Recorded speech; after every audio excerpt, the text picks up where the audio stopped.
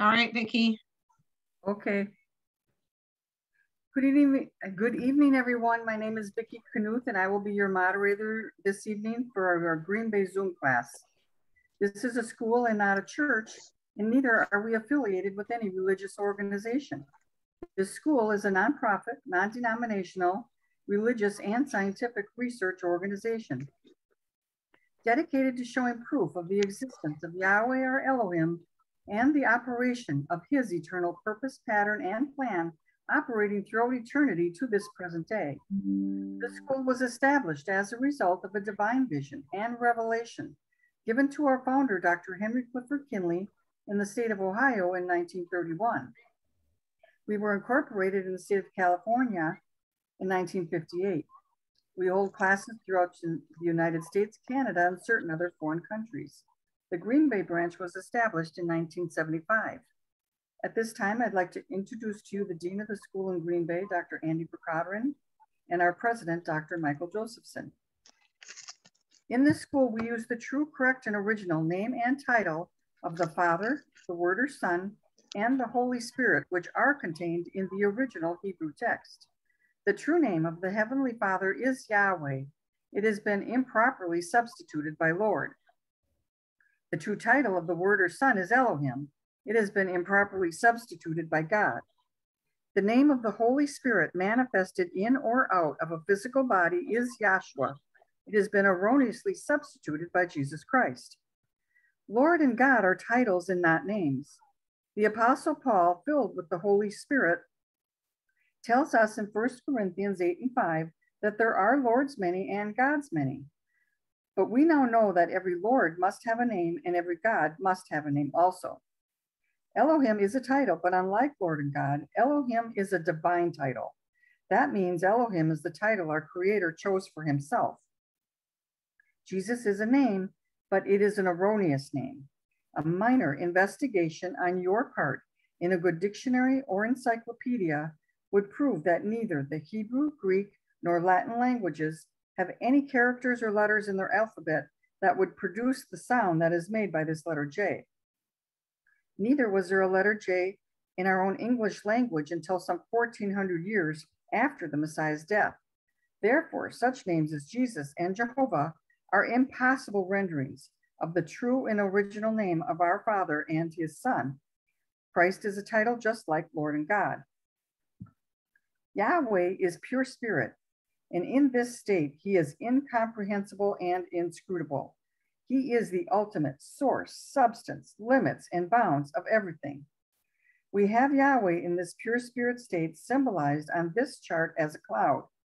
Yahweh is not a cloud. He merely chose a cloud to symbolize himself because a cloud has no particular or descriptive shape and form. We have drawn this cloud all around the edges of this chart to show you that everything on this chart is within the cloud. In like manner, everything in the universe.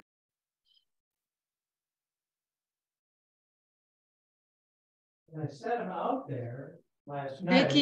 Vicki, you got muted, but Carl, thank you, Carl. Vicki, you're muted. Oh, I don't know how that happened. Okay, where did I leave off that I got muted? Yahweh is pure spirit, and in this state, he is incomprehensible and inscrutable. He is the ultimate source, substance, limits, and bounds of everything. We have Yahweh in this pure spirit state symbolized on this chart as a cloud. Yahweh is not a cloud. He merely chose a cloud to symbolize himself because a cloud has no particular or descriptive shape and form. We have drawn this cloud all around the edges of this chart to show you that everything on this chart is within the cloud. In like manner, everything in the universe abides within the pure spirit state of Yahweh. Yahweh, knowing that man could not perceive of him in his pure spirit state, he took on shape and took on form right within himself as Elohim. This is the Word or Son, a super incorporeal being, that is, having the shape and form of a man, but without flesh and blood. This form could only be seen in divine visions and understood in divine revelations. Later on, this self-same spirit manifested himself in a physical body and walked the earth plane as Yahshua the Messiah. whom the world calls Jesus Christ. Now there is only one name given unto salvation, and we must know that name. So the simple yet intelligent question that we should ask ourselves is, what was the name of the Savior during the time he walked the earth plane? A further understanding of this name and title may be had by reading the preface of the Holy Name Bible. Also in this school, we teach by the divine pattern of the universe. It is called the divine pattern because it is Yahweh's pattern. After Yahweh led the children of Israel out of Egypt, he called Moses atop Mount Sinai and showed him the tabernacle pattern in a vision. Yahweh instructed Moses to build one exactly like it in the wilderness of Sinai. The pattern consists of a most holy place, a holy place, and a court round about. These three compartments make up the one tabernacle pattern. In this school, we show proof that everything in the universe is made and operates according to the structure and function of this threefold tabernacle pattern, and that absolutely nothing escapes the pattern. We have 10 primary constitutional aims or objectives, and they are as follows. First is to help you find and know Yahweh, our Elohim, as he really is and actually exists. Second is to form a nucleus of universal brotherhood of humanity in Yahshua the Messiah without distinction of race, nationality, creed, sex, caste, or color. 3 is to investigate the unexplained spirit law, or so-called law of nature, and the powers latent in man. 4 is to encourage and promote the study of the scriptures, comparative religions, psychology, philosophy, and modern, both practical and occult science. 5 is to extirpate current superstition, skepticism, and ignorance. 6 is to learn, know, and understand the operation of Yahweh's eternal purpose through the dispensations and ages. 7 is to discern and avoid being deceived by Lucifer, the serpent, the devil, the dragon, or Satan and his demons, operating the mystery of iniquity on earth through the dispensations of time. 8 is to earnestly contend for the common salvation and faith, which was once delivered unto the sons or children of Yahweh. 9 is to make known that Yahweh from the beginning ordained there is no other name given among men whereby man can be saved, saving the name of Yahshua the Messiah. And 10 is to inherit eternal life now in the kingdom of Yahshua the Messiah with the hope of immortal glorification in the new earth state. Our watchword is peace, and our slogan is speak the truth. I have an announcement before I give the rest of the information. This Tuesday, the 4th of July, we will not be having a Zoom class. We will have an in-person class. And our speaker, our prayer this evening will be by Pam Ullman of the Green Bay branch. We'll have a song selection, and our scripture reading is 2 Corinthians, the 5th chapter. Let's all bow our hearts and minds and ask Yahshua to help the brethren that are going through hard times. Let's thank him for everything he's shown us and everything he's going to show us. And with that, let's all say hallelujah. Hallelujah. Hallelujah. Hallelujah.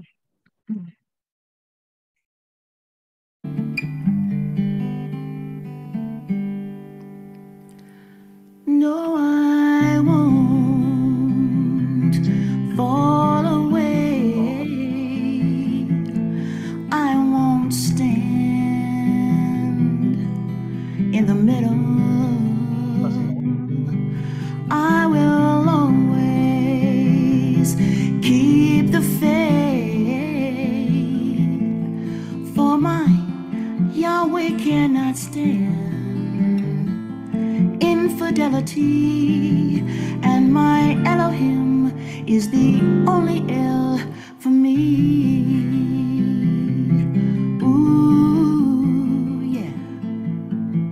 Ooh, oh. No, I won't turn away.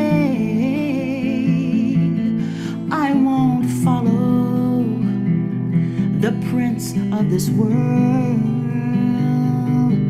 I won't cheat myself of everlasting life. For the love Yah gives to me is my liberty, and my Elohim is the only El for me. Ooh, yeah.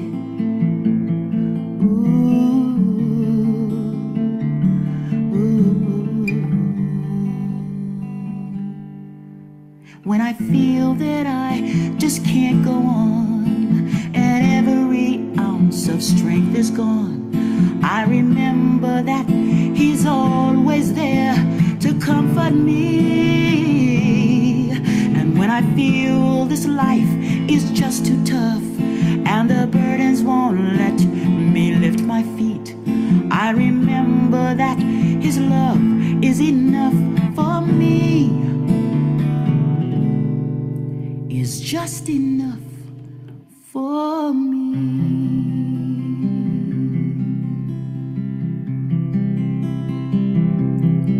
No, I won't fall away. I won't stand in the middle. I will always keep the faith, for my Yahweh cannot stand infidelity, and my Elohim is the only El for me.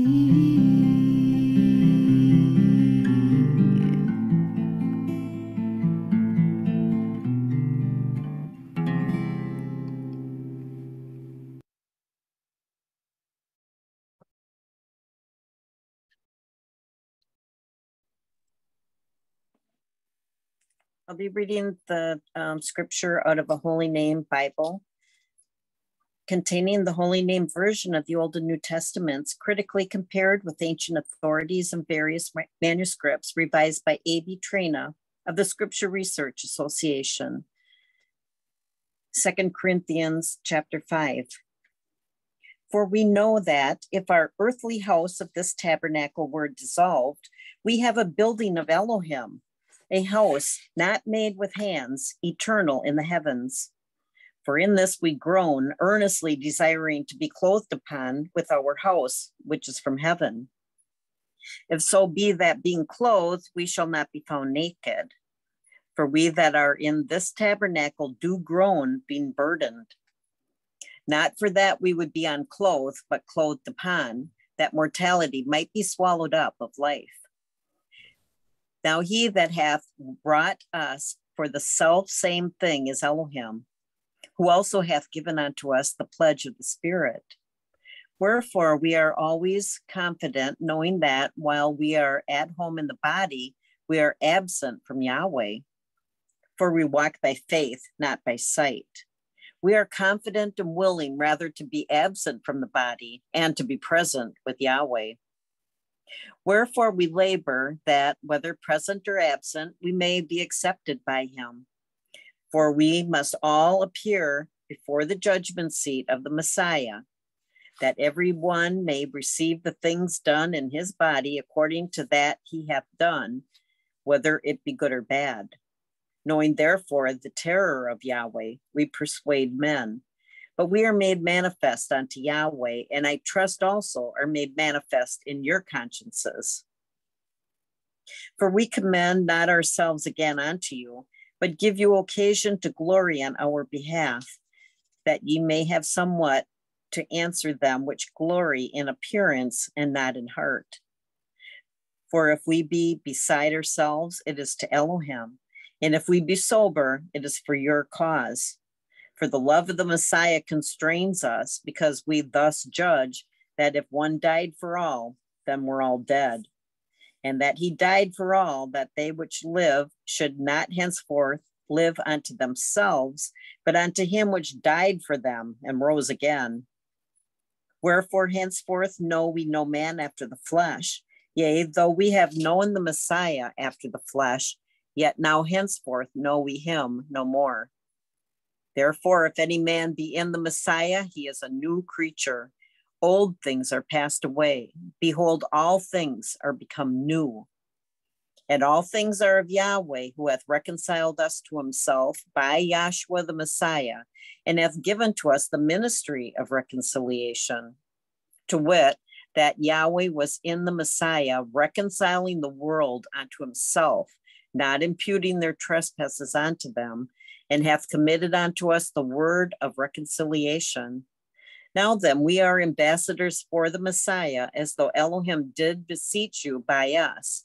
We pray you in the Messiah's stead, be ye reconciled to Yahweh. For he hath made him to be sin offering for us. We knew no sin, that we might be made the righteousness of Yahweh in him.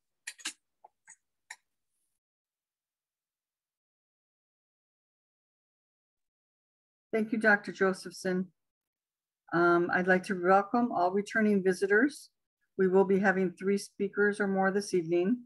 First speaker will be from our Green Bay branch, Dr. Jeff Johnson. Good evening, everyone. Good evening. It's interesting how this class has different effects on different folks.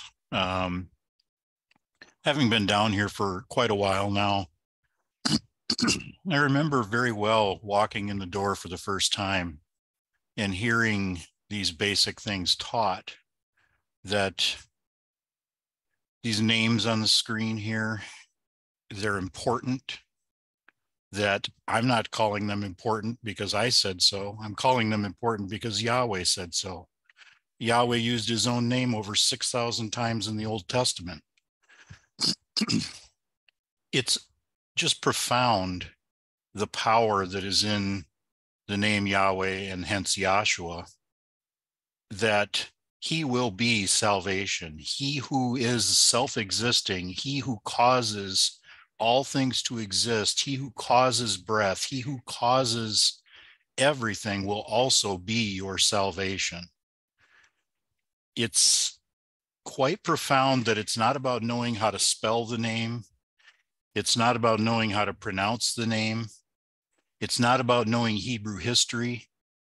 It's not about knowing anything about grammar or proper spelling or, nothing academic. You can look these names up in your encyclopedias and your dictionaries and your concordances. They all point to those 4 letters right over Yahweh's name, those Hebrew characters right over Yahweh's name, known as the Tetragrammaton. There is no doubt that the name of the Heavenly Father is Yahweh. There is no doubt that Yahweh himself came and manifested in the flesh as Yahshua the Messiah. The world will have an excuse for everything you try and tell them that abides according to facts and evidence. It's not important. It doesn't matter. He knows who you're talking to. I prefer Jehovah, or I prefer Lord God and Jesus Christ.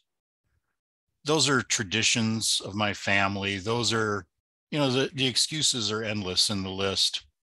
Nobody wants to abide by what doth saith Yahweh, and Yahweh himself said his name was important.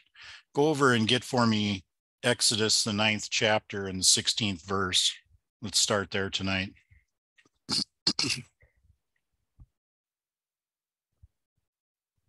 I have a reader? Yep, I'm here, and I think Greg is the other reader. Okay.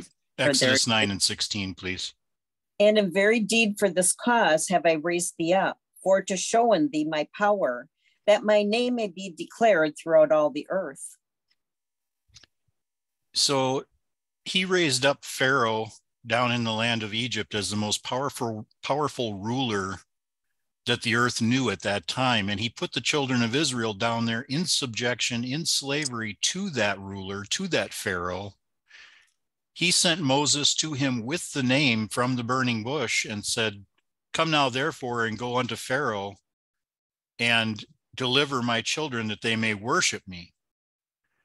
So you're in a situation where all of the circumstances are set up by Yahweh himself.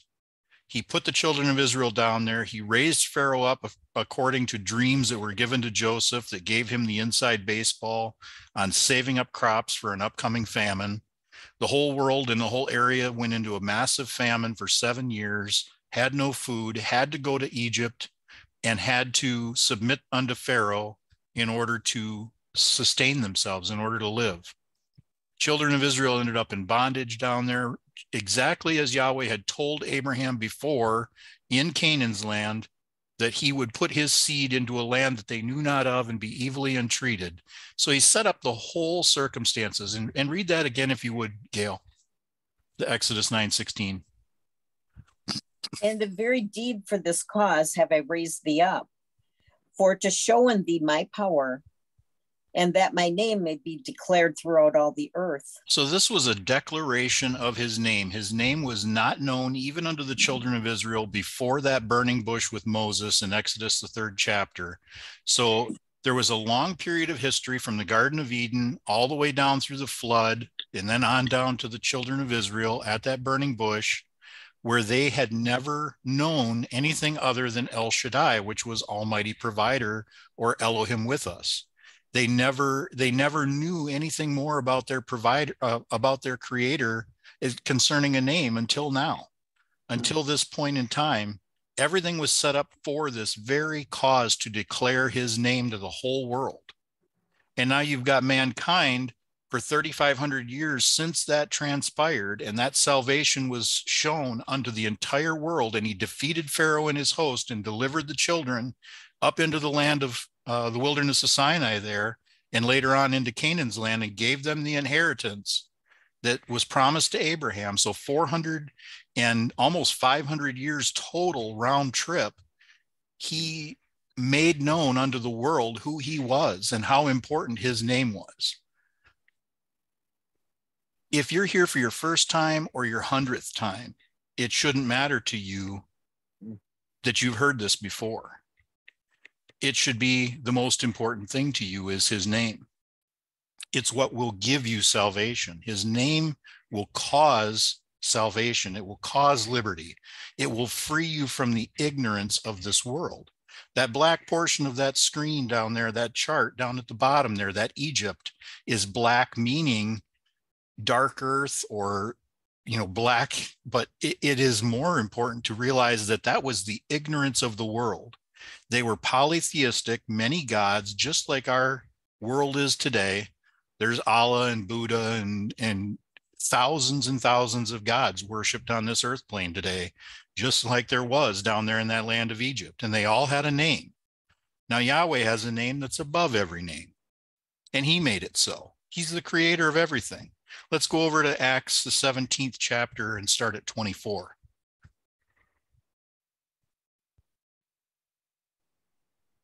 Okay, Acts 17 and 24. Yep. Okay. And if you would, pick it up just a couple of verses there, verse 22. Sure. Acts 17, 22. Then Paul stood in the midst of Mars Hill. Okay, I'll stop you right there, Greg. Just to set this up. Now, Paul was the apostle that was brought in after the death, burial, and resurrection of Yahshua the Messiah. Judas was hung and was found to be corrupted. The way he was set was, it's another whole lecture, but there was 11 out of 12 remaining after Judas did what he did. And Paul was the one that Yahshua ordained to come in as an apostle and replace him so that the 12 are restored. But he's standing in Mars Hill in Greece and in Athens, and they have an idol or a devotion unto every known god that there is. And Paul comes across one that says to the unknown, and he's going to talk about this one. So they're so superstitious, they don't want to leave any god out. Okay, so go ahead, Greg, start there again at 22. Yes. Then Paul stood in the midst of Mars Hill and said, Ye men of Athens, I perceive that in all things ye are too superstitious. Okay, so they're worried about any god that they forget coming down on them and raining terror on them. We talked about the terror of Yahweh in the scripture reading tonight, and it was shown back there with that Pharaoh and his host that he has the power to take down entire nations at one fell swoop, okay, and desolate them. His power was shown that day. Go ahead, Greg. For as I passed by and beheld your devotions, I found an altar with this inscription, to the unknown God. Yep, so it's an unknown God. They're trying to cover all the bases. Keep going. Whom therefore ye ignorantly worship. Him declare I unto you. Okay, so we've got a declaration again, just like there was back there in Exodus with those children of Israel and Pharaoh, that he is being declared. And at this time, he is unknown to them. They don't even have an inscription with the name Yahweh on it. They've just got one to the unknown in case they missed one. And in very deed, they have missed him. They've missed the time of their visitation. They missed him in the flesh multiple times. That's another lecture all unto itself. But keep going, please. Elohim that made the world and all things therein, seeing he is the ruler of heaven and earth. Okay, he's the ruler of everything. We're not leaving anything out. Heaven and earth. The whole universe is his. Keep going. Dwelleth not in temples made with hands. Okay, so we need to stop here and explain this a little bit, because right away, this may go against everything you've ever known in your life concerning religion or a god or worship or anything else.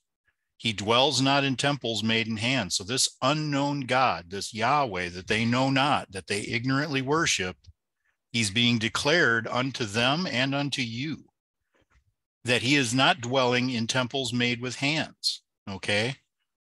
Yahweh gave instructions for 3 things to be built. They're all on the chart here. You've got Noah's Ark down there before the flood came. That was salvation unto his family. You have the tabernacle in the wilderness. Moses was given a vision up on top of the mount of how to build it. See that everything is built according to the pattern showed to thee in the mount. And then the third thing was Solomon's temple later on, after the children of Israel were migrated up into Canaan's land. So all of them were threefold in structure, all of them according to the pattern that was given to Moses and divinely instructed, inspired, and Yahweh even put his spirit in mankind to accomplish the building of those 3 things. He has never since instructed anyone to build a church, to build a mosque, to build a synagogue, to build any type of building of worship.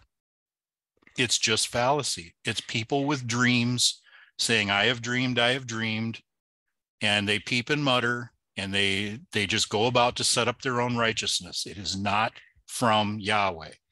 Keep reading where you are, Greg. Verse 25 now.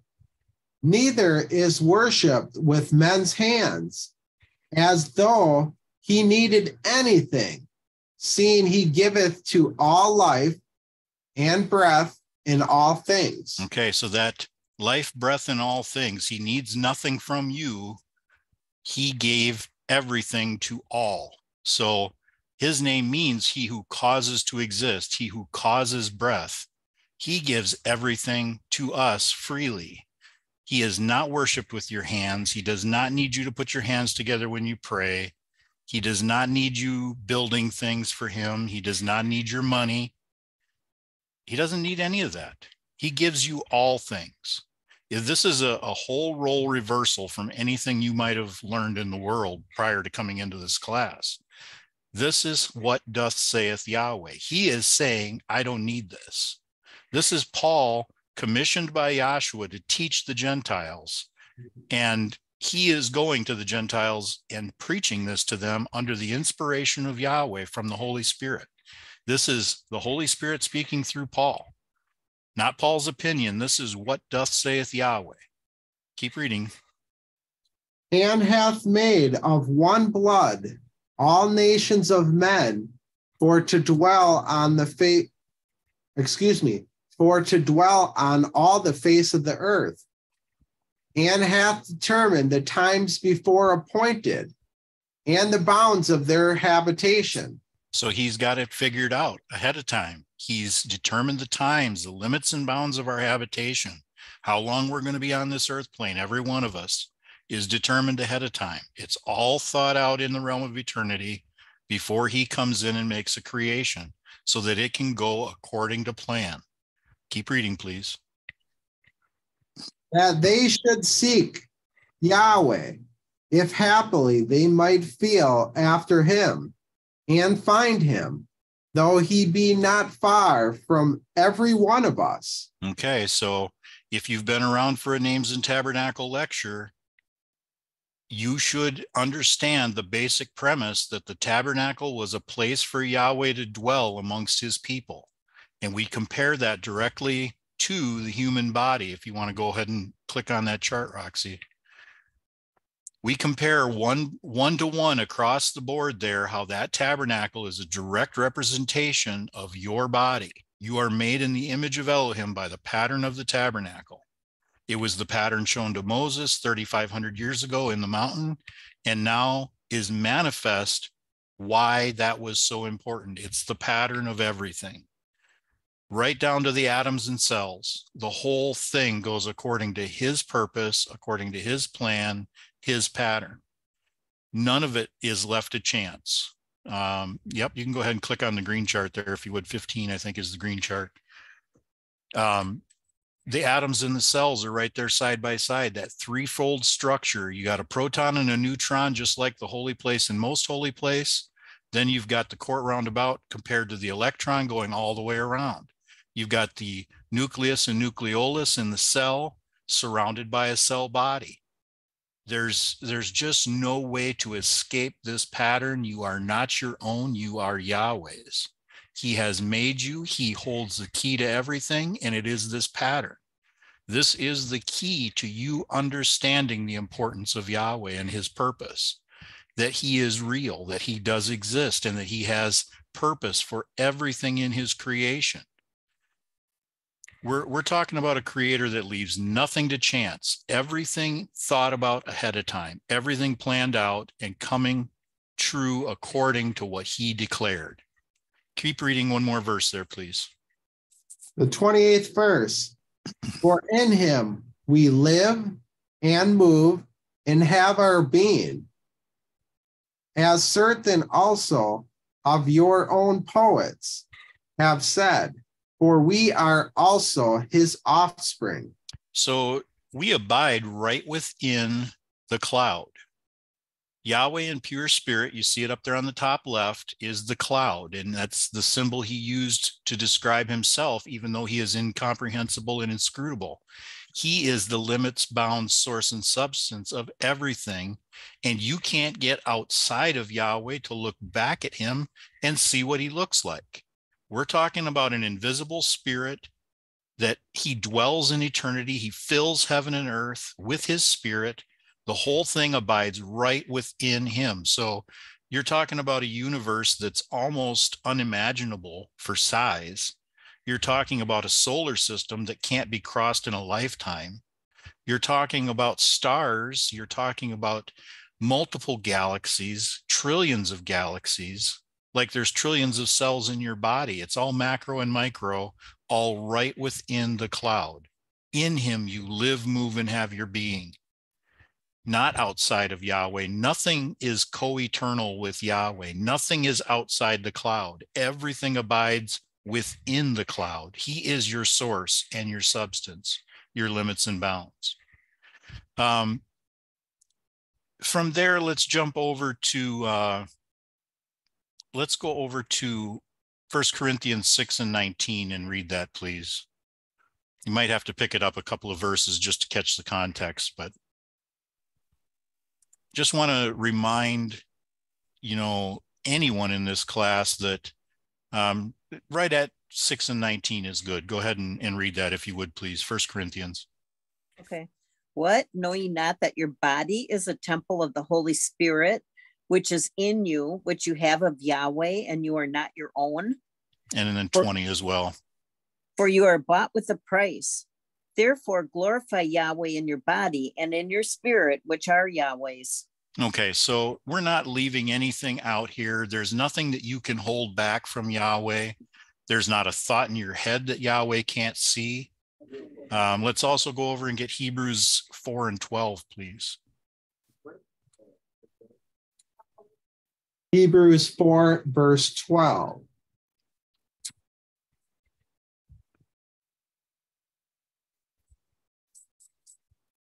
For the word of Yahweh is quick and powerful and sharper than any two-edged sword, piercing even to the dividing asunder of soul and spirit, and of the joints and marrow, and is a discerner of the thoughts and intents of the heart.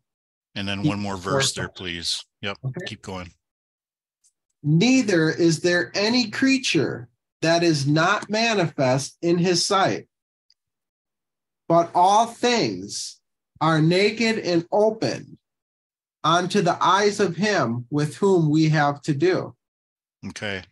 We're talking about a creator again that just does not, there's no hiding spot. Let's jump over to Jeremiah 23 and 23, please. I'm going to take the time to just grab a few of these scriptures so that you can see that Yahweh is the one telling you this is how he is. Not my words, these are his words.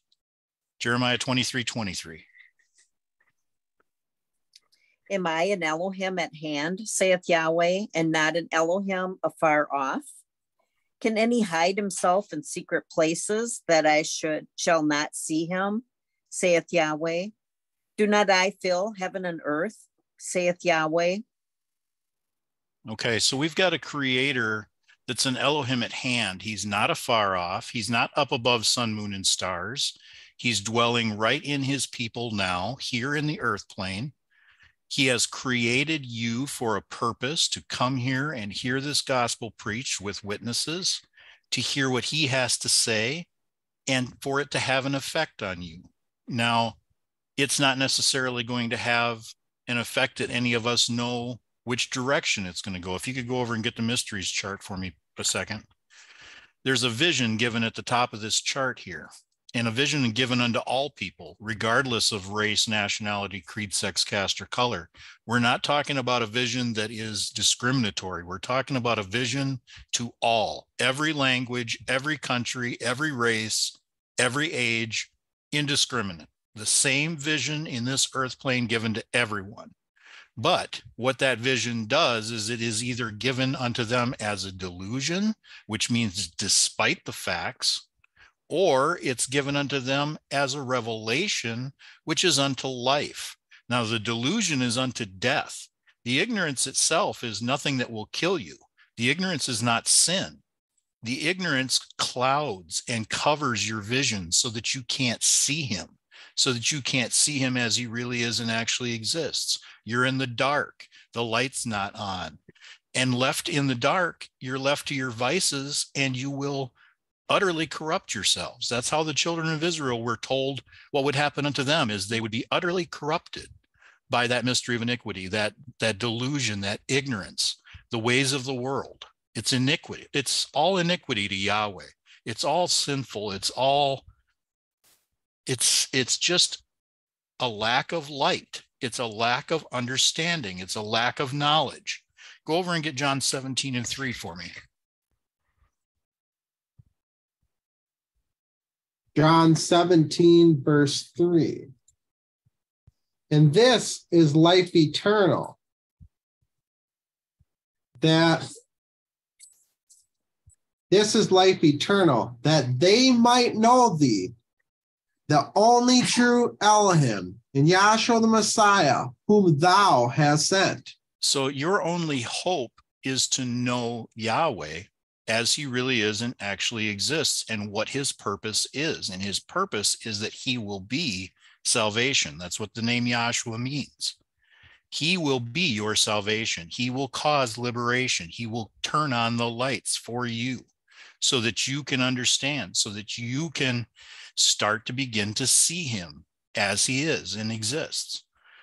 You don't have a spirit detector. You need to be shown. You need to have somebody point things out for you and make things obvious. You need someone with the Holy Spirit to speak unto you so that you can have an opportunity to learn. Without learning, there is no knowledge. So if, the world continues to learn and just continues to do these same traditions and continues to do these same things in a darkened state with no understanding and no revelation of truth, they're doomed. It's up to him who he's going to show. Let's go over and get Matthew 11 and 27, please. Read down through the end of that chapter and I'll have my seat. Matthew 11 and 27. This is Joshua speaking. Okay. All things are delivered unto me of my Father, and no man knows the Son but the Father. Neither knoweth any man the Father save the Son, and he to whomsoever the Son will reveal him. So it's up to Joshua to show you that he is real, that he does exist, and that he is the one causing your salvation and turning on the lights for you. It's not up to a man. It's not up to me. It's not up to our dean. It's not up to anybody in this school. It's our duty to show you what we've been shown with witnesses and let the chips fall where they may. Keep going if you would, Gail. 28.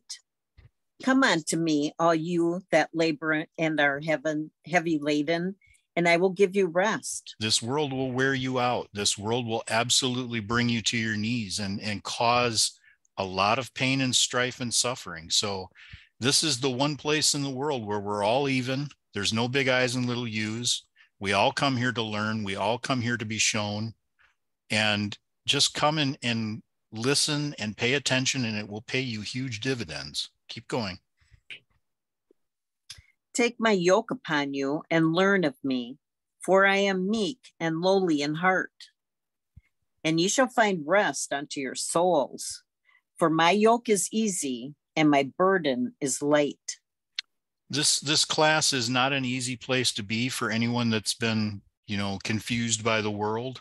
The truth can definitely be painful, but there is so much righteousness, peace, and joy to be had that it's just absolutely imperative that you come and let your soul rest and be filled and have some soul food, things that are good for you to eat, things that are good for you to chew on and think about. And the only true peace is that your mind is stayed on Yahshua.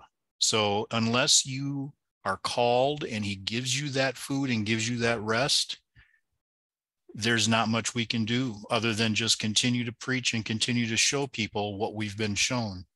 Let's go over to John 14 and 26, and then I will be down. John 14 and verse 26.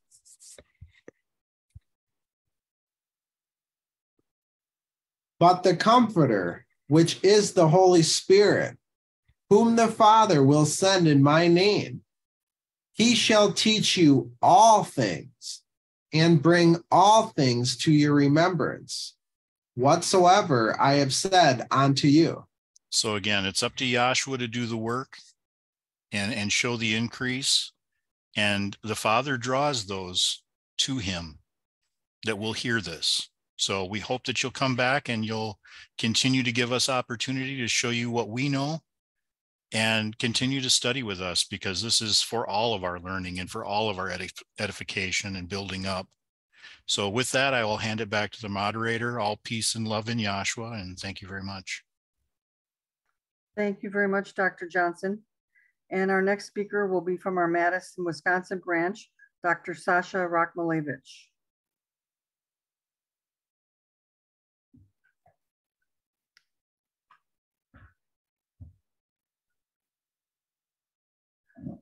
Good evening, everyone. Can you hear me well? Can hear You're you. good. Great. It's good to be here and to share the good news of Yahshua the Messiah I really enjoyed what the first speaker was talking about. It was very simple and easy to follow, and it was very profound, talking about the purpose of Yahweh. So I know that, and I appreciate that there are returning visitors on the Zoom class. So I'll try to talk about the purpose of Yahweh, because that's all we're talking about in this classes. Whoever is on the floor talking about different aspects of the same purpose of Yahweh. And what is the purpose of Yahweh? So the purpose of Yahweh, as the first speaker was already saying, is in the name of the Savior. It's in the name of Yahshua, which means Yahweh is salvation. So this is the purpose. And that's who Yahshua is. He is not the third person of the Trinity, as the Christianity teaches, but it's Yahweh himself, who came into the physical body to save the people. Now the question is, what Yahshua, or our Creator, who is Yahshua, what is he saving people from? So let's go to Matthew chapter 1 and verse 21, please. Matthew 1:21.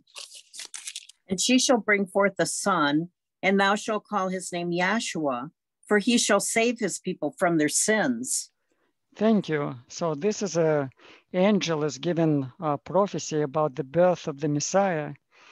And I know that it says Jesus in the King James Bible, but it was no letter J at that time, or even now in Hebrew language.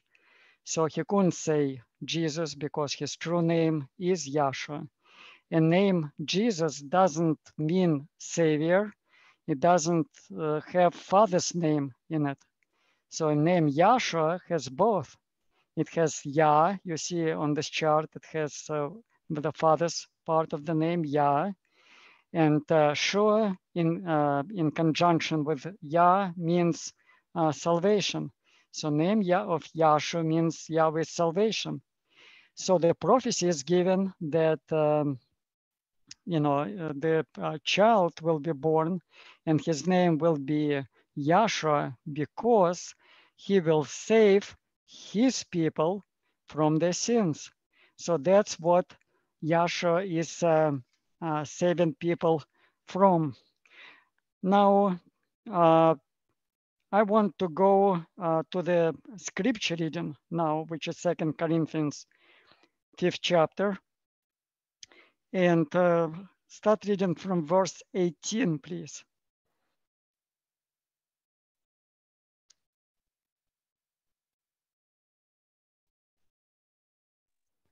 2 Corinthians 5:18.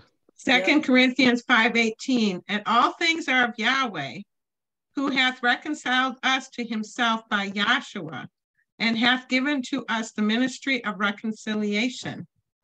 Continue on, please. To wit, that Yahweh was in Yahshua, reconciling the world unto himself, not imputing their trespasses unto them, and hath committed unto us the word of reconciliation. Now then, we are ambassadors for Yahshua, as though Yahweh did beseech you by us. We pray you in Yahshua's stead, be ye reconciled to Yahweh. So we read in several verses that we need to be reconciled to Yahweh. And how we can be reconciled to Yahweh? Through Yahshua the Messiah. But we need to understand why we need to be reconciled to Yahweh. Verse 21, please. 21, for he hath made him to be sin for us, who knew no sin, that we might be made the righteousness of Yahweh in him. Thank you. So there is a lot of in these verses, and I'll try to address this as time allows, really briefly. But it's a very important subject and it's a very important part of the purpose of Yahweh. It's saving His people from their sins or being reconciled to the Father. So in the religion, in the Christian religion in particular, this the understanding of this important subject is not correct, which I will try to show you as well. So may I share the screen, please? Yes.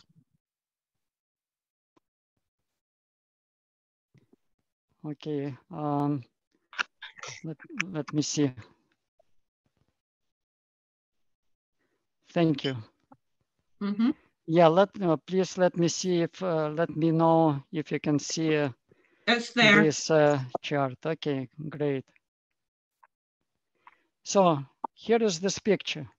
So on the left side there is a man, on the right side is Yahweh, and there is separation between Yahweh and man. This is sin. We have to understand what the sin is. We can understand why it's a problem. And we really have to understand what Yahshua has done. Because what he has done as far as us being reconciled to the Father, it's not really taught in the religious world. And by the way, while I am showing the slides, when my time is getting close, like 5 minutes, please let me know because I cannot see the screen. Yep, I'll let you know. Thank you, Sasha. Great, thank you. So why knowing about sin is important? In Ezekiel 18 and 20, we read, the soul that sins, it shall die. So it's really the matter of life and death. And nobody of us wants to die. And by the way, it's talking about not physical death, but it's talking about spiritual death. It's talking, as we read here, about the death of the soul. Now, can somebody read for me from the screen? It's 1 Corinthians 15 from 1 to 4. So this is the gospel. The gospel is the good news. Yep. It says, moreover, brethren, I declare unto you the gospel which I preached unto you, which also you have received, and wherein ye stand, by which also you are saved, if you keep in memory what I preached unto you, unless you have believed in vain. For I delivered unto you, first of all, that which I also received, how that the Messiah died for our sins, according to the scriptures, and that he was buried, and that he rose again the third day, according to the scriptures. So thank you. So this is kind of the definition of the gospel according to Apostle Paul. And there are several things in there. One of them, that this gospel is, it saves us when we keep it in memory. The second one, this gospel is according to the witnesses in the scriptures. And the scriptures are the Old Testament of the Bible. And we take time in this class going through the examples in the law and the prophets or the Old Testament scriptures to show death, burial, and resurrection of Yahshua the Messiah. But there is also another aspect of it, as you see in red color, that he died for our sins. And that's kind of what I would like to address in this talk. So what is sin? First of all, the first speaker said that ignorance is not sin, which is correct, but we have to understand what the sin is, because people have different definitions of the sin. According to this, to the Bible, as we read in 1 John chapter 3, verse 4, it says, whosoever commits sin transgresses also the law, for sin is the transgression of the law. Now, and we'll go back to what sin is and what law we are talking about. So what was the first sin? The first sin which separated Yahweh with man. So if you look at this chart, you can see it on the first in the first story in this depicted in the chart. As we all know this story, it's transgression in the garden when Eve was deceived by the serpent, who was Satan, and ate the forbidden fruit and gave it to Adam, and Adam ate it with her, and that's how the sin came into the world. Why it was sin? Because it was transgression of the law. The law or commandment was given to Adam, you shall not eat the fruit of the tree of good and evil. And Adam disobeyed, and therefore it was sin. Let me see. So I don't. Well, before going there, could you please read in Romans chapter 5, verse starting 12. from verse 12? Thank you. Yeah. Romans 5, verse 12. Or let me see. Yeah, go ahead. I'm just Okay. skipping ahead. Wherefore, Okay. Mm-hmm. Wherefore, as by one man sin entered into the world, and death by sin, and so death passed upon all men, for that all have sinned. For until the law, sin was in the world, but sin is not imputed when there is no law. Nevertheless, death reigned from Adam to Moses, even over them that had not sinned, after the similitude of Adam's transgression. Thank you. So we read that the sin entered into the world with Adam, and sin reigned in the world from Adam to Moses, including, the time of the old covenant. So does it mean that we are under this law of Adam because sin came with Adam, and now we're under this curse of Adam, or so-called original sin, that what Catholic called, this particular sin. The Catholic categorize sins based on their gravity. It's original sin, mortal sin, and venial sins are three classes of sins. But the Catholics, as well as Protestants, they both teach that people now, in our time, are still under original sin, or under the sin of Adam. And we read it already. That's where I put it in Romans 5th chapter. Now, oops, let me see. But we finished reading at verse 14 in Romans 5th chapter. Nevertheless, death reigned from Adam to Moses, even over them that had not sinned, after the similitude of Adam's transgression, who is the figure of him that was to come. But in verse 15 we read, but not as the offense, so also is the free gift. For if through the offense of one many be dead, much more the grace of Yahweh, and the gift by grace, which is by one man, Yahshua the Messiah, has abounded unto many. So it says here that with Adam came death, but with Yahshua the Messiah came life. So how is it happening? Please read in John 1:29. So this is John the Baptist. Well, maybe I'll read it for the sake of time. When John the Baptist is seeing Yahshua at his baptism, he is making the statement.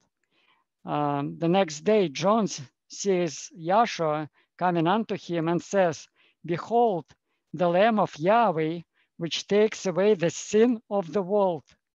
Now notice that sin is in a singular form, it's not plural. So what is the sin of the world? Sin of the world is this sin of Adam.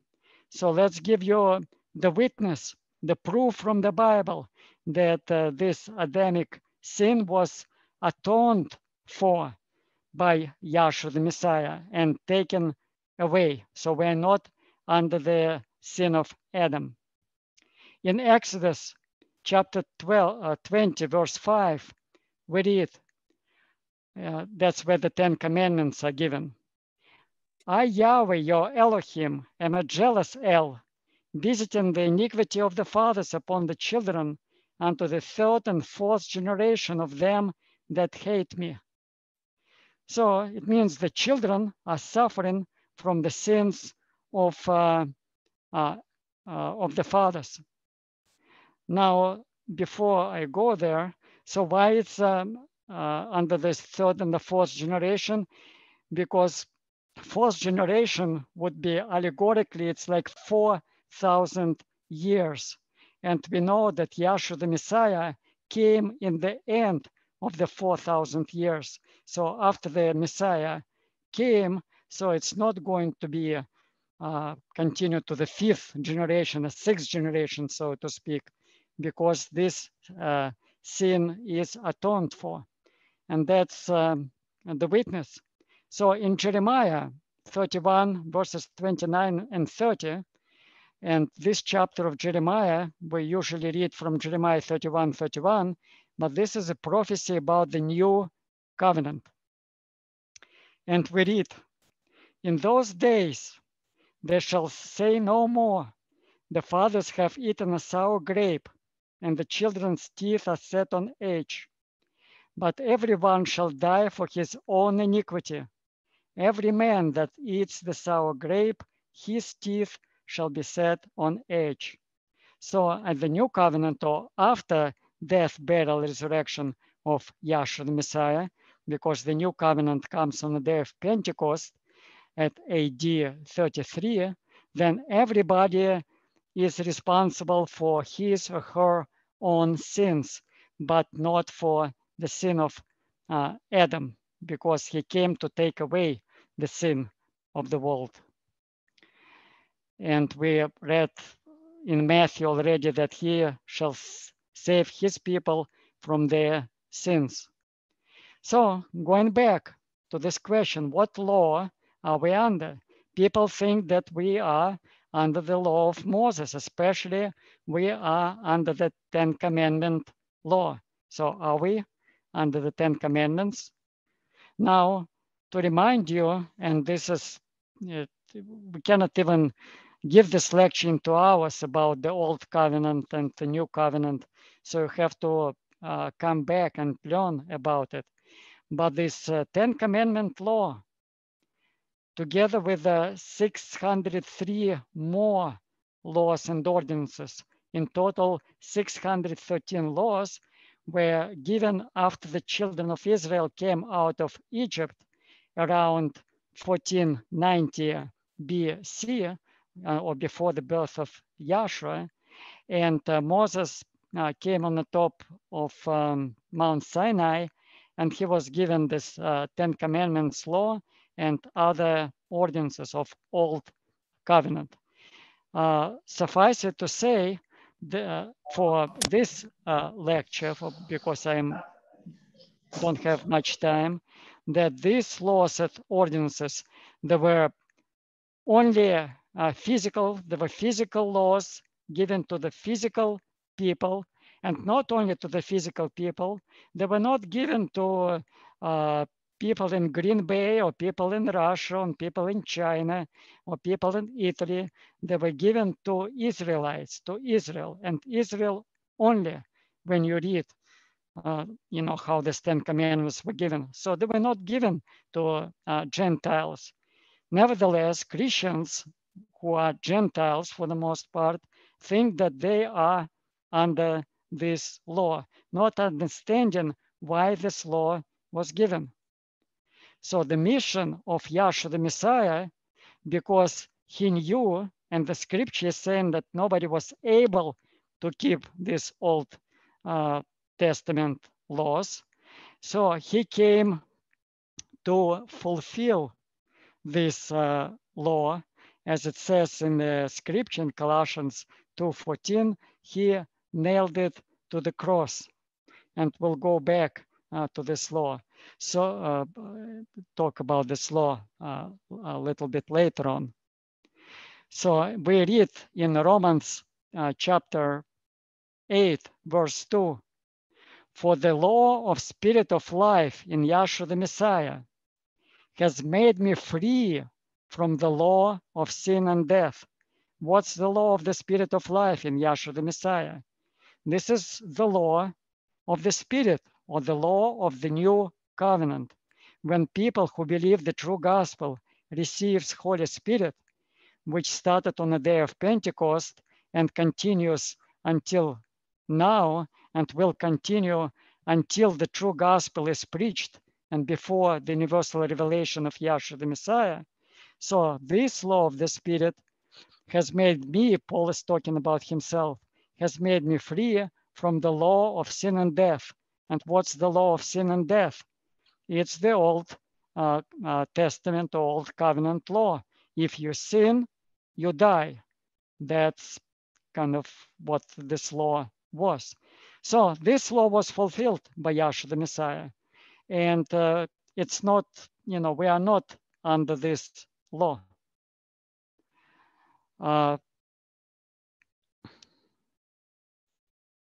So we are under the law of spirit of life in Yahshua the Messiah, and those people who receive the Holy Spirit. And by the way, if the Holy Spirit is in you and me or in people, these people cannot break this law, because this law is inside of you and it's governs your conscience. If time allows, I will go into it in more detail. So the question is, what law people are under when they don't believe in Yahshua the Messiah?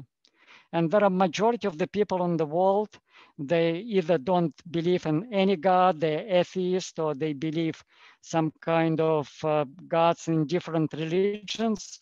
And even in Christianity, they don't believe in the true gospel of Yahshua the Messiah. They believe in their own the gods of their denominations, or gods of their traditions. So what law people are under when they don't believe in Yahshua?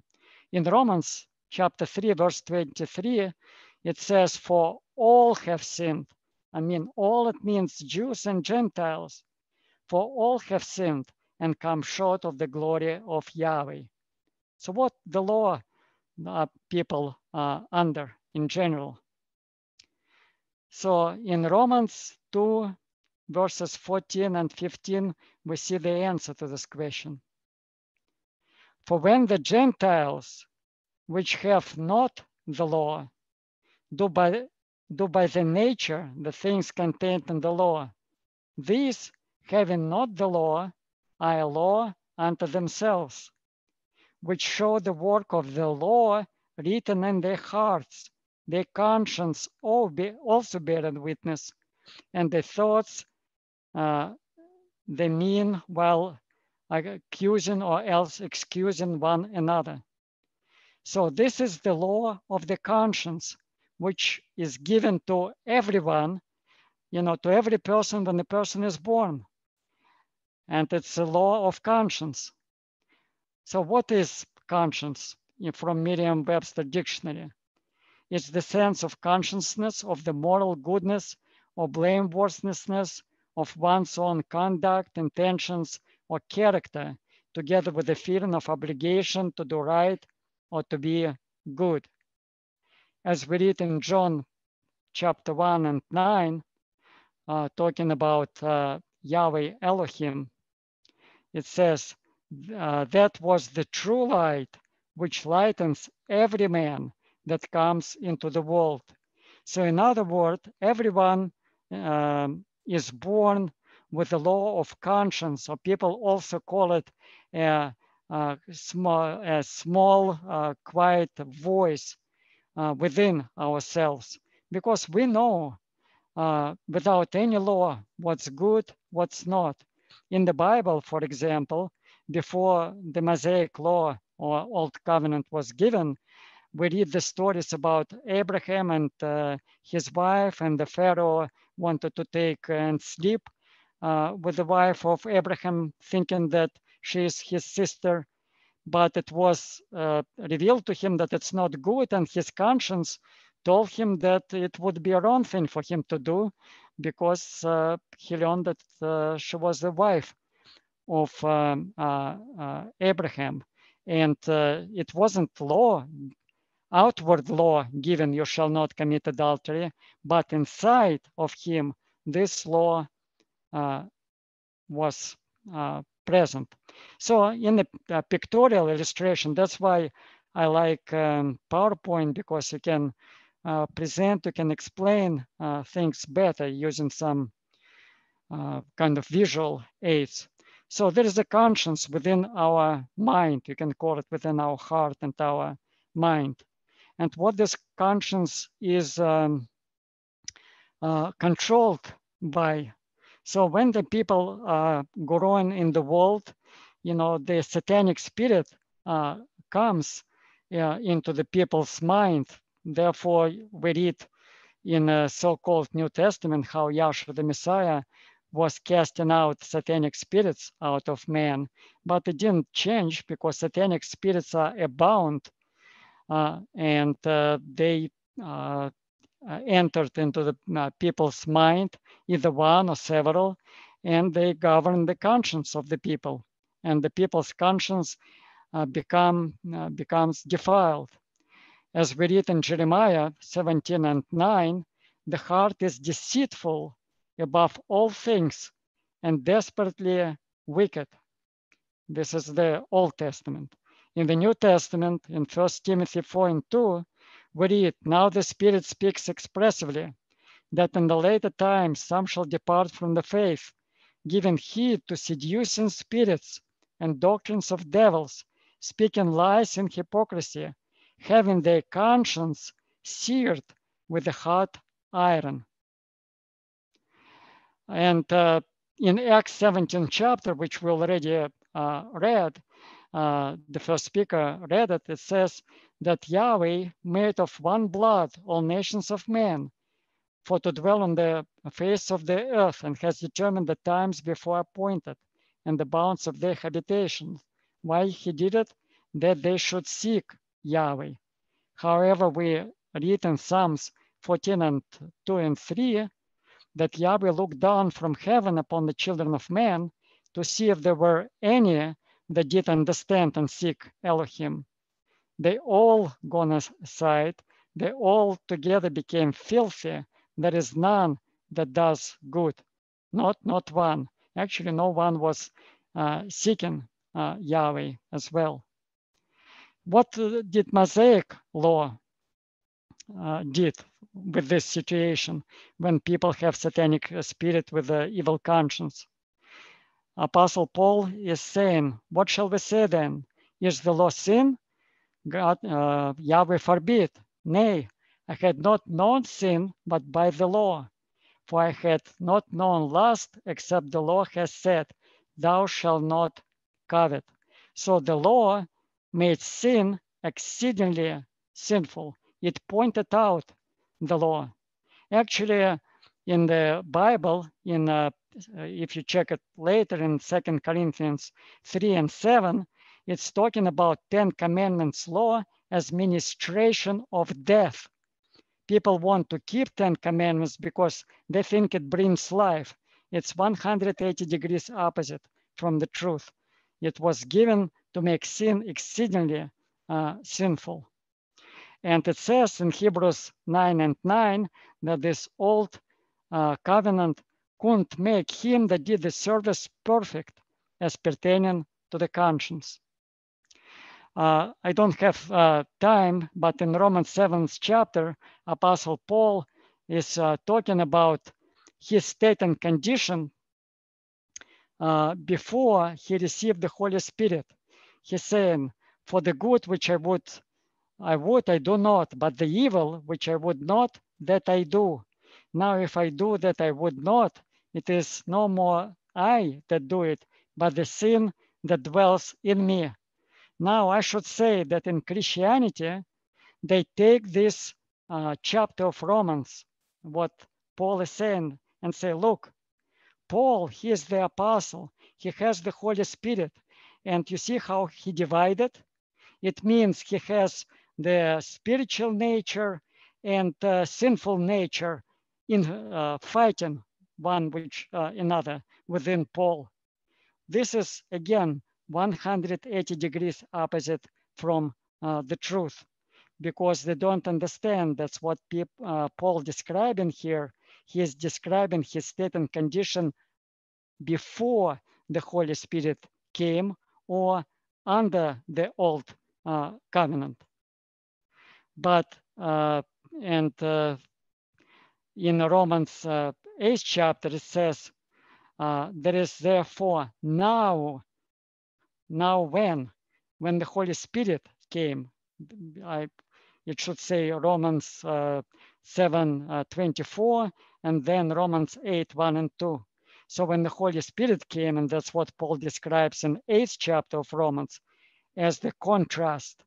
Now, therefore, now is no condemnation to them which are in Yahshua the Messiah, who walk after the flesh, not after the flesh, but after the Spirit. For the law of the Spirit of life in Yahshua the Messiah has made me free from the law of sin and death. So the Holy Spirit, or Yahshua the Messiah, freed Paul from this, condemned state of mind, from this fight within.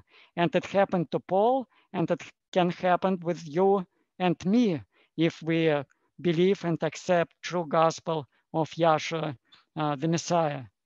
And Yahshua is casting down the satanic spirits, as it says in Revelations 12th chapter.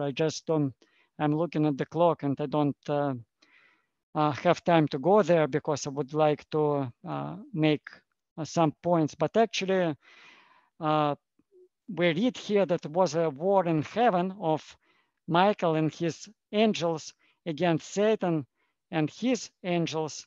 And in the end, so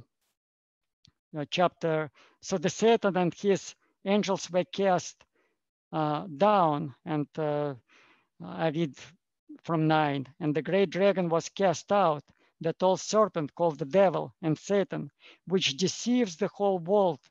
He was cast out into the earth, and his angels were cast out with him. And I heard a loud voice saying in heaven, now is come salvation and strength and the kingdom of our Elohim and the power of his Messiah. For the accuser of our brethren is cast down, which accuses them before our Elohim day and night. So how they overcame him? Verse 11.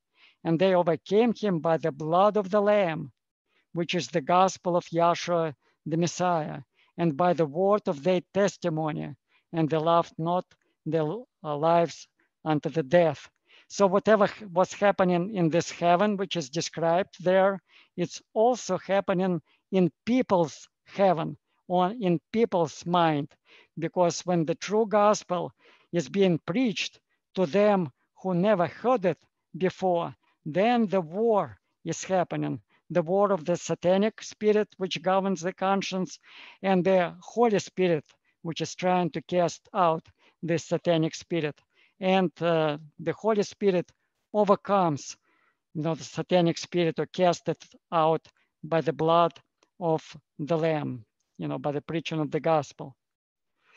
Now, this is the last part of what I want to talk about. Hopefully I have some time. Sasha, you have 6 minutes, so go ahead. Okay, great. Thank you. So what did Yahshua accomplish by his death? First, but Yahweh commended his love toward us, and that while we were yet sinners, the Messiah died for us. First, and I'll be quick. I'm just quoting you the scriptures probably without reading it because I don't have much time or reading all of them.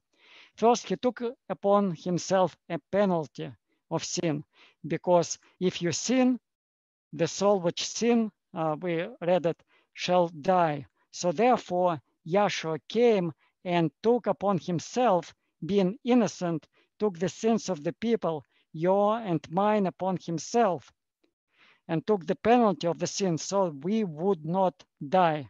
That's what he accomplished. As it says in Isaiah 53:5, he was wounded for our transgressions, he was bruised for our iniquities. The chastisement of our peace was upon him, and with his stripes we are healed. We read it in Romans 6:23 as well.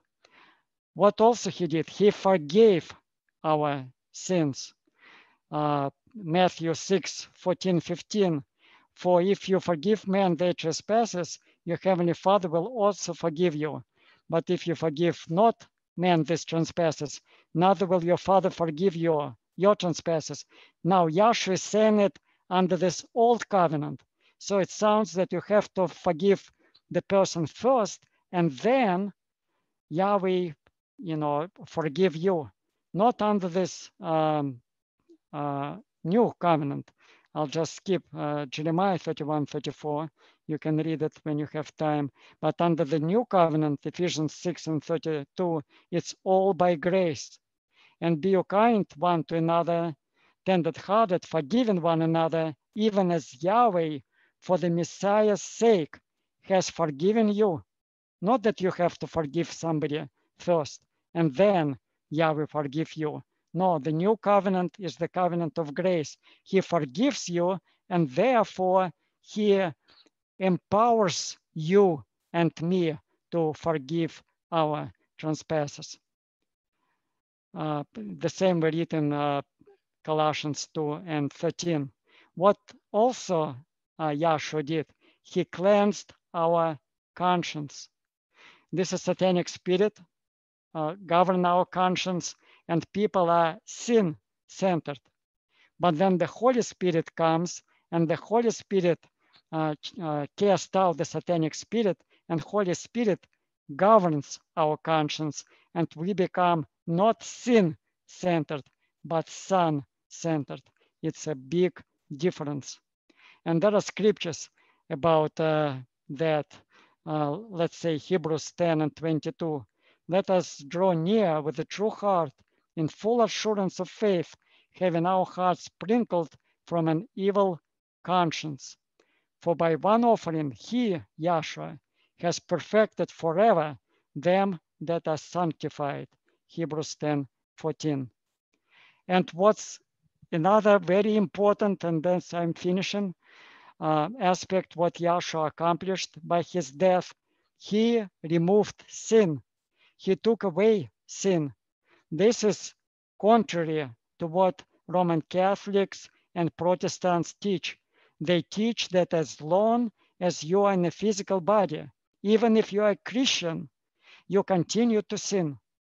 And that's undermine the sacrifice of Yahshua the Messiah and what he has accomplished. We read in the Psalms 103, verses from 10 and 12. He has not dealt with us after our sins, not rewarded us according to our iniquities. For as the heaven is high above the earth, so great is his mercy towards them that fear him. As far as the east is from the west, so far he removed our transgressions from us. And I'll finish probably with a scripture reading in 2 Corinthians 5:21. For he has made him, Yahshua, to be sin for us, who knew no sin, that we might be made the righteousness of Yahweh in him. So just in a quick example, when in Old Testament they were bringing sacrifices like the lamb sacrifice for sin, it was the type of Yahshua the Messiah, all sacrifices pointing out to him. But the sinful person would lay his hands on the sacrifice and therefore transfer, the sins on the allegorically transfer the sins on this innocent animal, innocent lamb. But also this transfer goes both ways, because the righteousness or innocence of the lamb is being transferred to the guilty person. And that's what Yahshua has done for us. He took upon himself a penalty of the sin for us, forgave our sins, cleansed our conscience, removed sin, and what he requires of us, just believe that he did it, and not believe, have a blind belief, but come to class and check, hear the witnesses and check them out. So with that, thank you for your attention, and all praise and glory be to Yahshua, through Yahshua, to Yahshua, the Messiah. Thank you. Thank you very much, Sasha. And our last speaker this evening will be the Dean from Lansing, Michigan, Dr. Terry Welsh. Oh, good evening. Good evening. I am happy to be here with you and surprised to be called. I am also very impressed and pleased with what I just heard. It's quite interesting to me that Sasha covered sin so efficiently there. I actually had been asked questions about sin and here, and I have outlined and put a number of scriptures together, and I went through a fair amount of that information, almost identical to what Sasha covered, with a few more scriptures in there. But and I did this on, let me see, the 4th of this month, the 9th and the 12th. So I took, well, on the 4th, it was the last part of the class, but on the 9th and the 12th, it was actually the entire class session, and we weren't wasting a lot of words, and it was I'm very impressed, Sasha. He's very good and able to get that much done in that short a period of time that efficiently, and I really, really sincerely appreciate that. One of the things that should be, I think, addressed about sin is that there is sin that is forgivable and sin that is not forgivable. That was that way under the Old Testament. It is that way now. And it's important to understand what it is. So if you go to the Old Testament, which shows the foundation, the roof, heights and shadows, from which the principles are drawn, we could get Leviticus, the 4th chapter. And if you wouldn't mind, please get the 4th chapter of Leviticus, the 4th verse, 13th verse, 27th verse.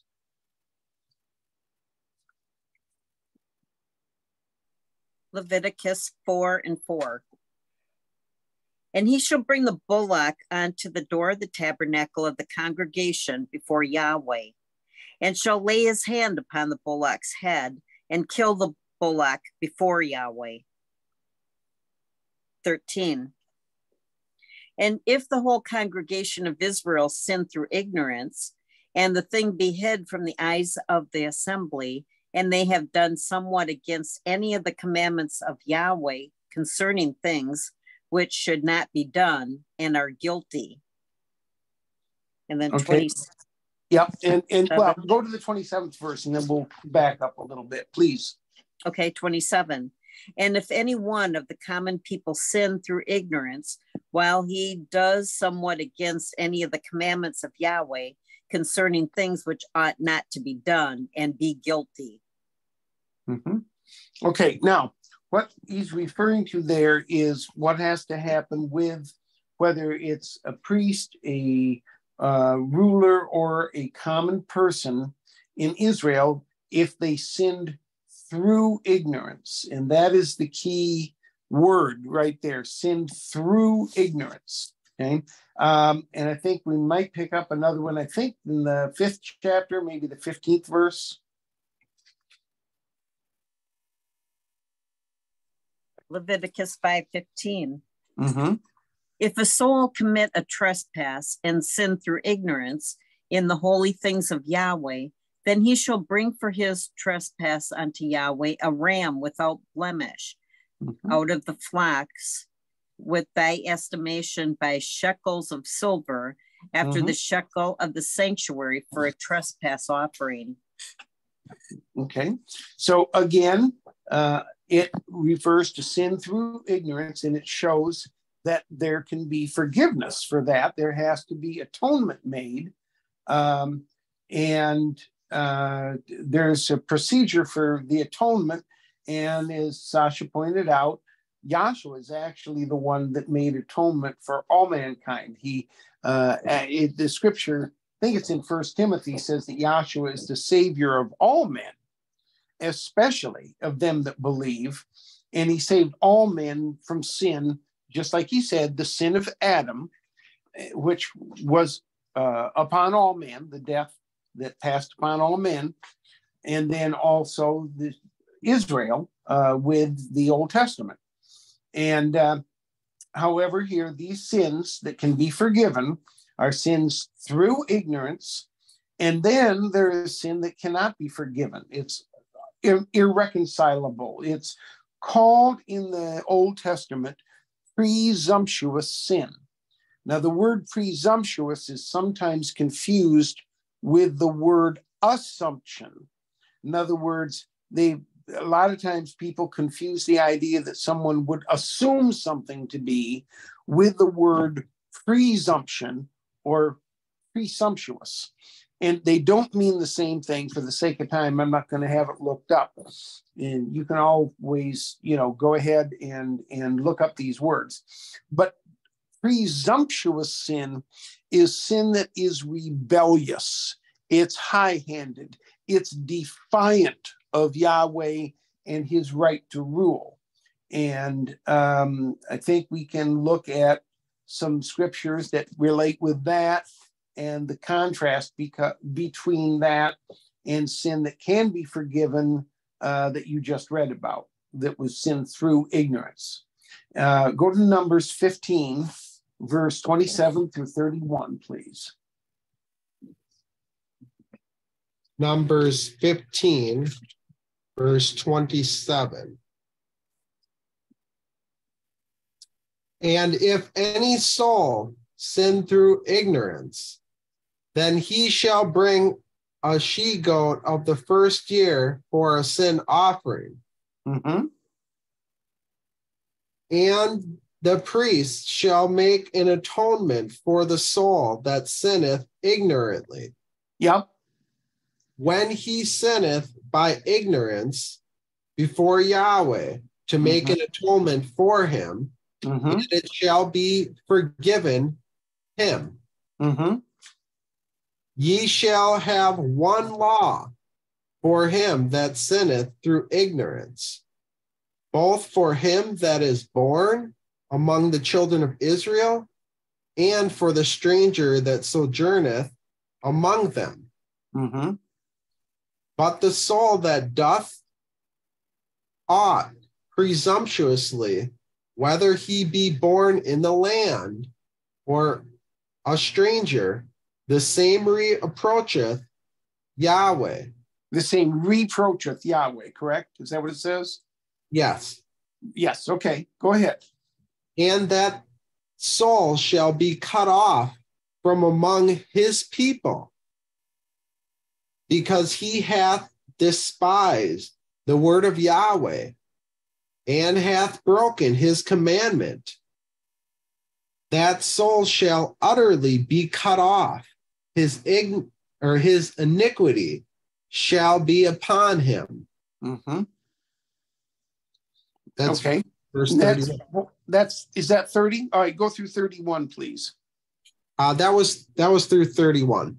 Oh, okay, that's good. Thank you. So anyway, Yeah. you can see the difference there. Sin that's done through ignorance is forgivable. Sin that is done presumptuously, because it reproaches Yahweh, it defies Yahweh's law and his right to rule. That is basically what's happened, is that the person that does that not only rejects Yahweh's right to condemn, but he also, in the process, rejects Yahweh's right to forgive. Because if Yahweh doesn't have the right to condemn, he doesn't have the right to forgive. And so, they've rejected everything there, and that soul shall be cut off, and that ends up meaning dying. Now, I think there's why don't you go to 1 John? This is obviously not under the Old Testament, but the same principle applies. I think it's 1 John 5, maybe about verse 16 through 18, something like that. 1 John 5:15. Mm-hmm. And if we know that he heareth whatsoever we ask, we know that we have the petitions that we desired of him. If any man see his brother sin a sin which is not unto death, he shall ask, and he shall give him life for them that sin not unto death. There is a sin unto death. I do not say that he shall pray for it. All unrighteousness is sin, and there is a sin not unto death. Mm-hmm. I'm sorry, which verse are you at now? I was just going to read 18. Please do. Okay. Please do. 18. We know that whosoever is born of Yahweh sins not. Right. But he that is begotten of Yahweh keepeth himself, and that wicked one touches him not. Right. So there's a sin that's unto death. There's a sin that's not unto death. One that's unto death is not forgivable. You don't pray for it. And you might ask yourself, well, what is that? We'll get to that in just a minute. But it is equivalent to presumptuous sin under the Old Testament. This sin that is unto death, that you don't pray for, that there's no intercession for, okay, is under the New Testament the same thing in principle as the sin that was presumptuous under the Old Testament. There was no way to make atonement for it, no forgiveness, because it rejected Yahweh, his right to rule or to forgive. And so there's a sin unto death and a sin not unto death under the New Testament too. And it basically boils down to the same principle of sin through ignorance or sin that's defiant, presumptuous. Let me see if I can try to think of scriptures. There's a scripture that it's in Matthew 12.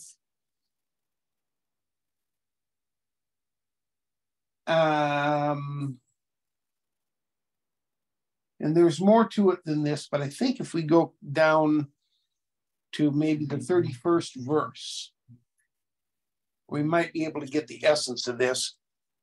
What do we have time-wise? About 15 minutes or so? 20 minutes left. You have 20 minutes left. 21. Okay. Oh, okay. All right, thank you. So if you got Matthew 12 there. Yeah, Matthew 12 and verse 31. Yes, sir. Wherefore I say unto you, all manner of sin and blasphemy shall be forgiven unto men, but the blasphemy against the Holy Spirit shall not be forgiven unto men. Okay. And so there you go. And it may be in that scripture, another place where he talks about the same thing. And he says, it shall not be forgiven them either in this age, the one he spoke in, which was the age before the one we're in now. He says, or in the next. Yeah, so that's the next verse. Oh, okay. Go ahead and read that. Sure. Verse 32. And whosoever speaketh a word against the Son of Man, it shall be forgiven him. But whosoever speaketh against the Holy Spirit, it shall not be forgiven him, neither in this world, neither in the world to come. Yep, there you go. Okay. So now, what is that talking about? You can speak against the Son of Man, but not against the Holy Spirit. Now, Yahshua was the Holy Spirit embodied, but he was also the Son of Man. So this sounds kind of confusing, doesn't it? But Son of Man is not a term that absolutely, definitely means that it is the Holy Spirit. It's a less, well, it's, like I say, it's not a definite word. It doesn't define the Holy Spirit necessarily. And so Yahshua called himself Son of Man quite often.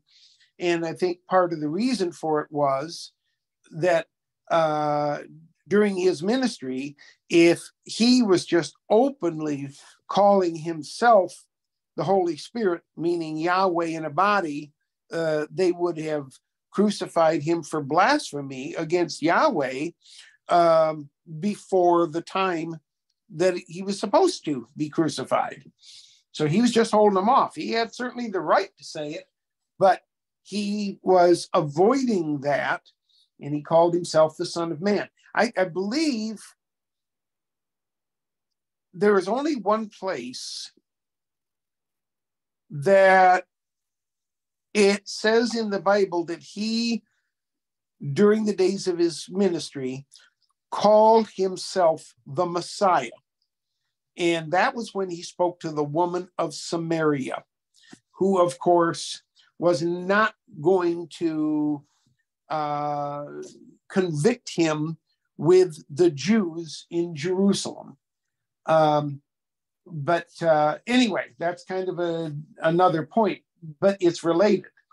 And the idea here is that if you're blaspheming the Holy Spirit, you know that you're going against Yahweh himself. Now, somebody may have to help me find this scripture, but this is where Yahshua was crucified, and he's on the cross, and they are mocking him, and it's one point where he says, Father, forgive them, for they know not what they do. Does anybody know where that's at?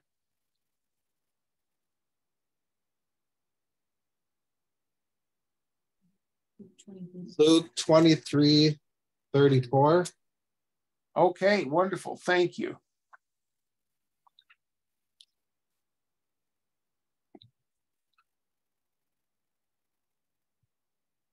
Then said Yahshua, Father, forgive them, for they know not what they do. Right. Now, if we back up. I'm sorry. Go ahead, finish up. I'm sorry. And they parted his raiment and cast lots. Okay. So now, and if we backed up, we'd see that they were mocking him and saying, he's the Son of Yahweh, come on down from that cross. And he saved others, let him save himself, so forth. And obviously, they do not believe, these people do not believe that he is truly the Messiah, that he is truly the Son of Yahweh. And Yahshua says, Father, forgive them. But he gave the reason. He said, for they know not what they do. Their sin is through ignorance. They do not understand the full extent of what they are doing, or the ramifications of what they are doing, So it is forgivable. But blasphemy against the Holy Spirit is not forgivable. And because it reproaches Yahweh, it rejects Yahweh and his right to rule. And so that I think kind of is one of the important things to keep in mind with respect to sin that is forgivable and unforgivable. There's other examples and other things throughout the scriptures that kind of nail this down and make it pretty clear.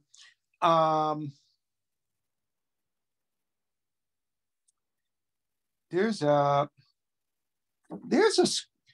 what does 1 Timothy, the first chapter and the 13th verse say?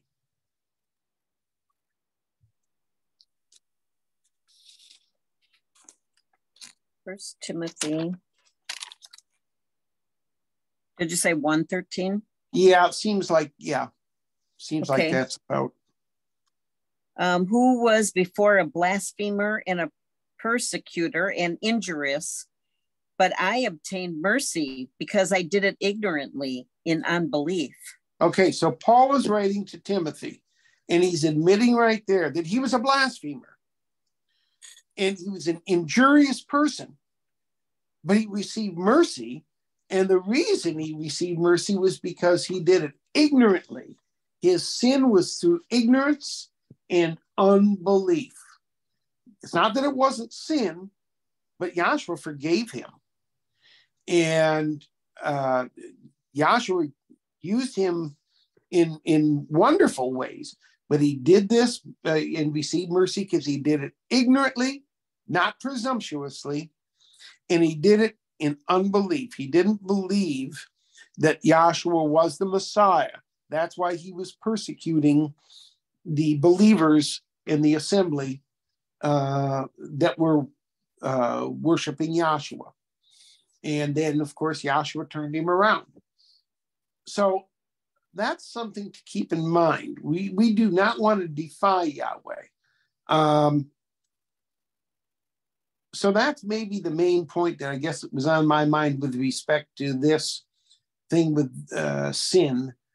I think Sasha covered a lot of it pretty nicely there. Obviously, there's a lot we could go into. Maybe there's another aspect that we've got just few minutes for. And so he pointed out absolutely correctly that sin is transgression of the law. And we really need to understand that it's transgression of the law that applies to each person. The law that Yahweh gave to Adam is not transgressible by anybody today. The law that Yahweh gave to the children of Israel on Mount Sinai, that law doesn't apply either to the Jews or us today. And so the question is, what commandment or what law does apply, okay, to transgress? And if you'll go to John, the 13th chapter and the 34th verse, there's one in John 13, 14, and 15. I think we can find them. John 13, 34. Sure. John 13 and 34. Mm-hmm. A new commandment I give unto you, that ye love one another as I have loved you, that ye also love one another. Okay. Now, this is the night before Yahshua was crucified. And he's giving his apostles these words. And it's just about the last time, that night is the last time he's going to have a chance to talk with them before he's crucified, buried, raised, and everything is going to be changed by what he does. And he says, a new commandment I give unto you, that you love one another as I have loved you. Now, under the Old Testament, there were two commandments that are noted that Yahshua cited and others confessed. And the first and great commandment was, thou shalt love Yahweh your Elohim with all your heart, all your soul, and all your might. And the second is like the first, and that is, thou shalt love thy neighbor as thyself.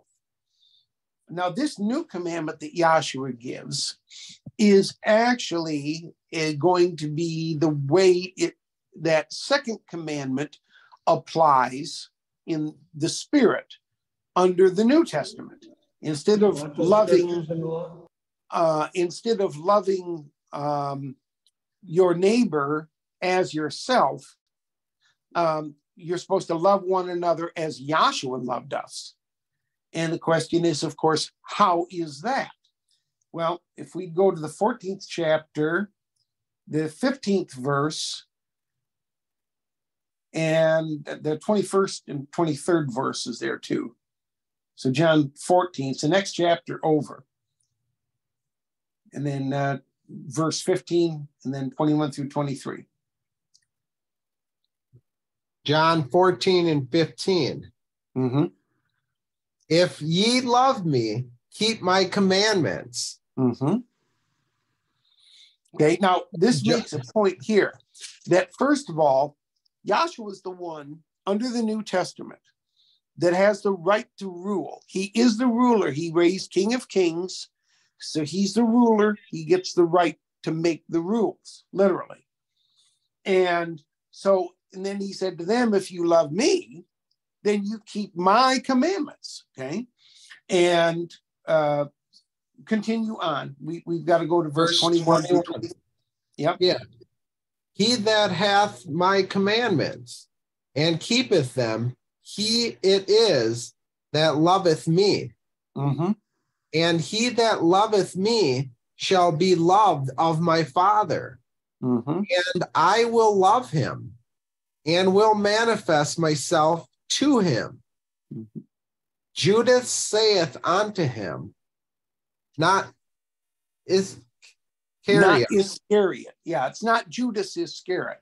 It's the other Judas. Iscariot. Thank you. Mm-hmm.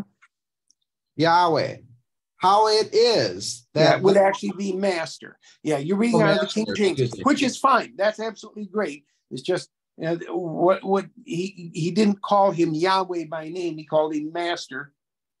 Go ahead. How it is that thou wilt manifest thyself unto us, mm-hmm. and not unto the world. Mm-hmm. Yahshua answered and said unto him, if a man love me, he will keep my words, and my Father will love him. Mm-hmm. And we will come unto him and make our abode with him. Is that through the 23rd verse? Correct. Okay, so he gives them a new commandment, love one another as Yahshua loved them. And then he talks about the fact that if they love him, his Father will love them, and he and his Father, meaning the Holy Spirit, Yahweh himself, will come into them. When he says, we'll come and make our abode with you, in other words, he as the Holy Spirit will come and live within their heart and their mind. And so they will end up being one. But you have to love him. So it's not just love Yahweh with all your heart, soul, and might. It's actually, we have to love Yahshua. Now that requires two other little things I won't have time to go into. We have to know him, because otherwise, if you don't know him and you have love for a false image of him. People think they know Yahshua when they love Jesus, and they're sincere. They love Jesus. But what they love is a false image of Yahshua, and a false image is an idol.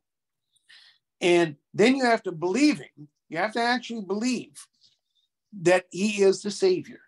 And that really also requires knowing something about how he actually saved us and what he saved us from. And he saved us from sin. He also saved us from Satan. And those that with the Holy Spirit, he will save from the wrath of Yahweh to come. Anyway, so key here is you have to love him. If that's the case, the Holy Spirit will be in that person. That is Yahweh or Yahshua himself in that person as the Holy Spirit. Now go over to the 15th chapter. All of this is the night before Yahshua is crucified. And go to the 12th verse through the 17th verse. And I think there might be one other thing that we missed, but we'll mention it if it's not over in 15. John 15 and 12. This is my commandment, that you love one another as I have loved you. Okay. Greater love has no man than this, that a man lay down his life for his friends. Mm-hmm. You are my friends, if you do whatsoever I command you. Mm-hmm. Henceforth, I call you not servants, for the servant knows not what his master does. But I have called you friends, for all things that I have heard of my Father, I have made known unto you. You have not chosen me, but I have chosen you and ordained you, that you should go and bring forth fruit, and that your fruit shall remain, that whatsoever ye shall ask of my Father, of the Father in my name, he may give it you. Mm-hmm. These things I command you, that you love one another. Mm-hmm. Is that through the 17th verse? Yes. All right, and I see, okay, 5 minutes. Okay, good. Yeah, we'll be finished here in just a minute. All right, so again, you have to love one another as Yahshua loved us. How is that? He gave himself for us, okay? Love is not just an emotion. In fact, the emotion that people confuse with love oftentimes is lust. But even if there is a genuine feeling of love, true love requires action. And there's a couple of scriptures I'll mention that we probably won't have time to read, but one is in Romans 13, 8 through 10, and another is in Galatians 5. And then that one starts at 13 through 14 and over to the 18th verse. And these confirm that love is the fulfilling of the law, and that that's what is required. And also, if we went to 1 John 3, verse 23 through 24, which I don't think we're necessarily going to have time for. But again, that's his commandment, that we love one another as he loved us. We have to believe on Yahshua and love one another. Now, there was another point in my mind, and it just escaped me. And I know we don't have much time, so let me see. There was...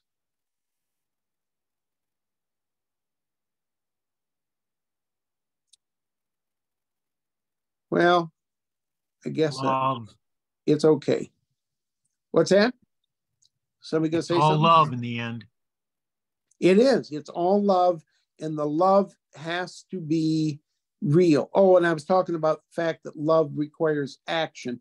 Oh, it is in. It's in 1 John 3. Let me see if I can find the verse. 1 John, the 3rd chapter. He read verse 4. That love is, or that sin is the transgression of the law. And then I think if we go to verse 10, verse 14, those verses, verse 10 and verse 14. Sure.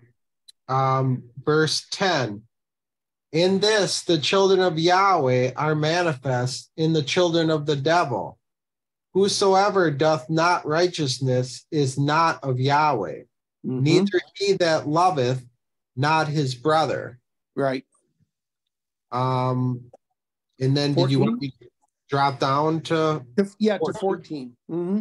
We know that we have not passed from death on we know life. That we have passed. Oh, yeah. I'm sorry. We know that we have passed from death unto life. Excuse me.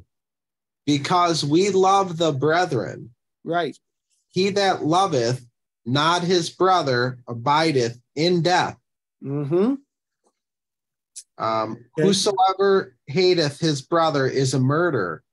You know that no murder hath eternal life abiding in you.